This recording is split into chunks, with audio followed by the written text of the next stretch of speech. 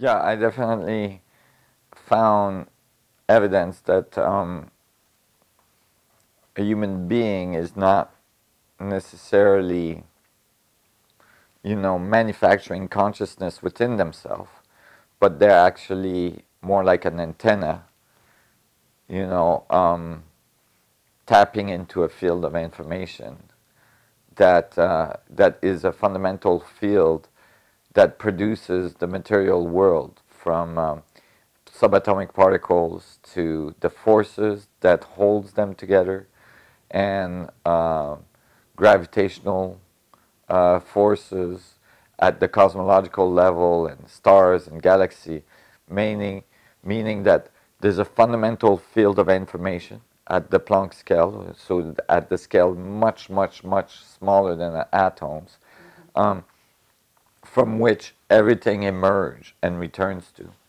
And as it emerges, it creates more and more complexity because it's holographically connected, and so it creates like a fractal iteration of complexity, and then eventually it produces a being with a level of complexity high enough that it becomes self-aware, meaning that it actually is gathering information and sending information back into that field in a feed forward loop, which is self-awareness.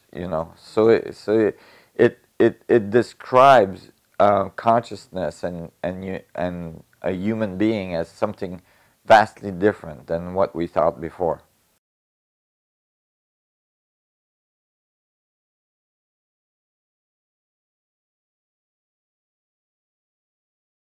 I think that these concepts that we're all one have been in the world for a long time. Many masters, many traditions around the world talk about this. Um, but I think that now what we're arriving to is that science is discovering that that's not just a nice spiritual concept, but it's actually the way things are really are, and that the reality, atomic structure, that the universe works because it is connected, not because it's disconnected. Meaning that, you can't really account for biology, for even the complexity of one blade of grass with all the biological life in it and like all the microbes and bacteria.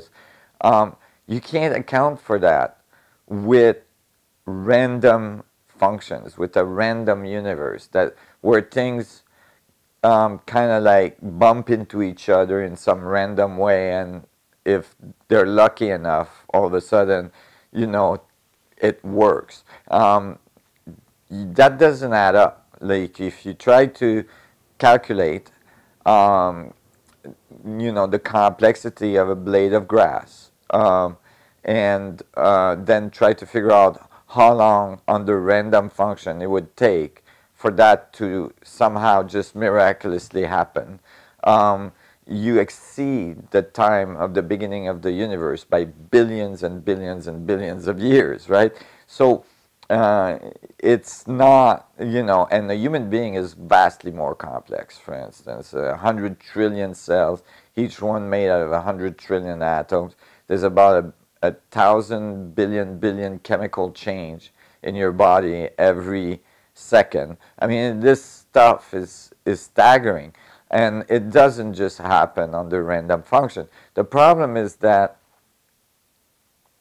the the um, the the leading views is that if it's not random, then there's some god, head somewhere that's organizing all this. And there's another solution, and the other solution is that there's feedback of information in the universe, that everything is connected through this fundamental field of information that was discovered in quantum theory, in quantum field theory, a while ago. It was discovered that there's a fluctuating field at the Planck scale, billions of times smaller than the atom. It's called a vacuum fluctuation, and it's extremely dense in energy, extremely dense in information. And but the numbers were so staggering. The density of energy in that field was so staggering when it was discovered, 10 to the 93 grams per centimeter cube, which is 39 orders larger than if I took all the stars in the universe and put them in a centimeter cube.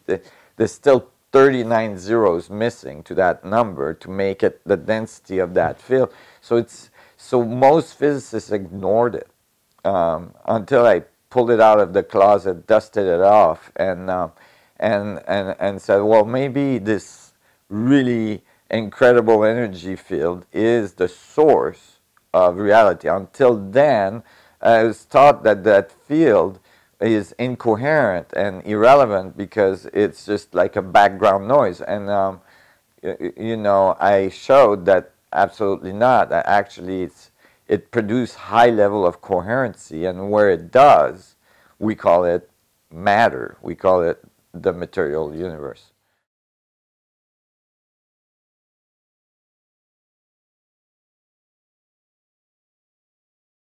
I think we're ready to take in those concepts, and they're going to become more and more popular because we have scientific proof that it's like that.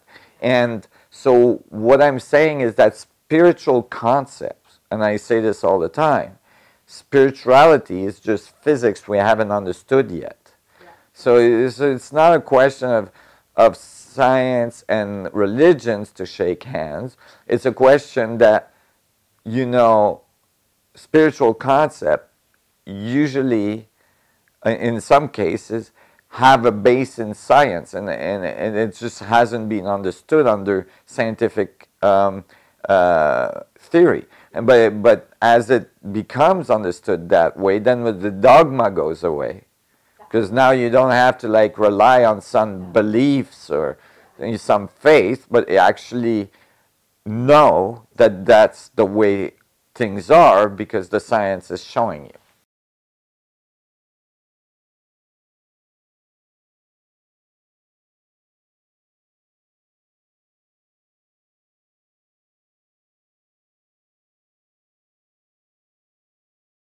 Right. Well, we have to learn the fundamental principles of physics that makes those concepts true. So, for instance, in the equations I wrote, which are now the more precise prediction of the radius and mass of protons and electrons on the planet, right? So it's non-trivial. It's not just theory that has no meaning. It outputs very important values, and these values have been confirmed in laboratories. So the theory has been confirmed in laboratory because the values I gave for the radius of the proton turns out to be 4% smaller than the standard model predicted. And then when it was measured in the accelerator, it was found that my prediction is correct and the standard model is off. And so it gives correct values, but what's important is that in this way, it's because the equation itself has the mass of all the universe in it, and it outputs the mass of only one proton, right? Basically, it's saying that everything is connected, everything is talking to each other holographically. There's wormhole strings that connects everything. So, what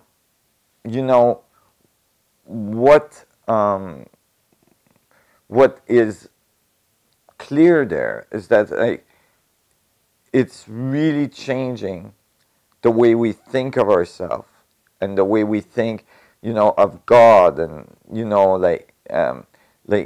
say if everything is connected, then everything is talking to each other. The whole thing is, and when you think of the concept of God, it says it's omniscient, right? It sees everything. It's omnipotent.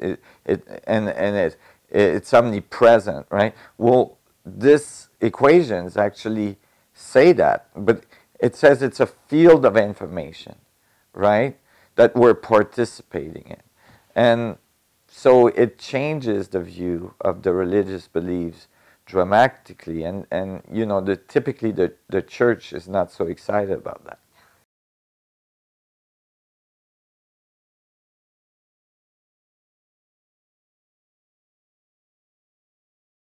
Yeah, so we have online courses you can take, and we started a whole community. There's over 90 countries involved. Thousands of people are taking the course. It's really exciting, and because we have to provide a new way for people to get education, because otherwise the educational system is controlled by the same entities, and some being religious, some being scientific, and certainly some of the scientific organizations are very dogmatic. It's extremely difficult to actually get them to teach more recent physics, more recent discoveries.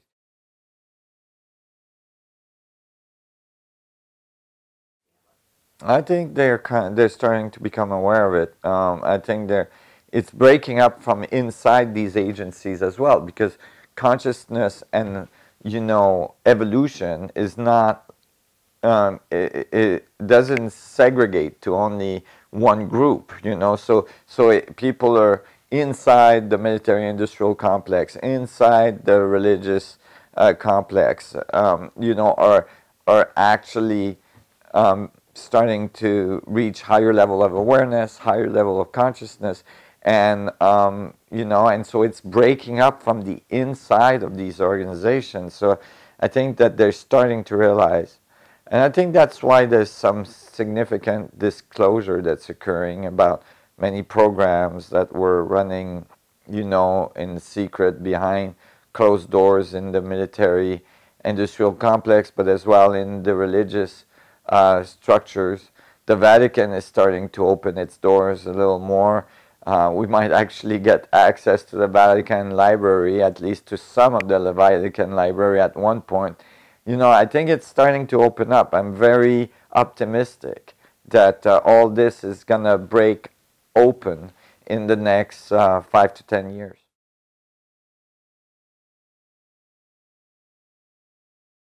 That it's critical for people to know that there's an option out there. There's hope, and there's a possibility for a whole new world to emerge out of it. The technology that emerges from knowing that this energy density is present everywhere in the space, which includes the atoms, because the atoms are 99.99999% space, right? This energy is available to us, is a source of our consciousness, and our technology that we develop from it will probably free us completely from, the lack of resources, from having to war to, get resources from each other, or and as well free us from the surface of the planet. It leads directly to gravity control, to our capacity to travel through our solar system, travel through the stars in our galaxy. The sky is not even the limit. It's beyond the sky. It's like it's a next step in the evolution of our civilization to discover this field of information and to actually learn to use it, interact with it, and manipulate it in such a way that it allows us to overcome gravity and overcome acceleration and so on. Do you think that you and me, we are going to see this wonderful world? I think we are. I think it's going to happen very quickly, where, there's a lot of research and development that's being done into how to engineer this field, and there's already some very exciting success stories. And so I think, you know, and science fiction has always been ahead of science. Like many things were in science fiction long before we had them, like cell phones and you know, refrigerators and submarines, and all this was invented in science fiction, and then it was realized. And so if you want to know what our world is going to look like in the future, you can look at science fiction, because that means somebody thought about it, and that means it's gonna manifest itself. And so, you know, when you think of Star Trek and you think, you know, their ships and their capacity to go around and opening wormhole mouth and going through wormhole and all this, we're gonna get there, and we're gonna get there pretty fast, because it has to do with gravity control. So I think it's very exciting.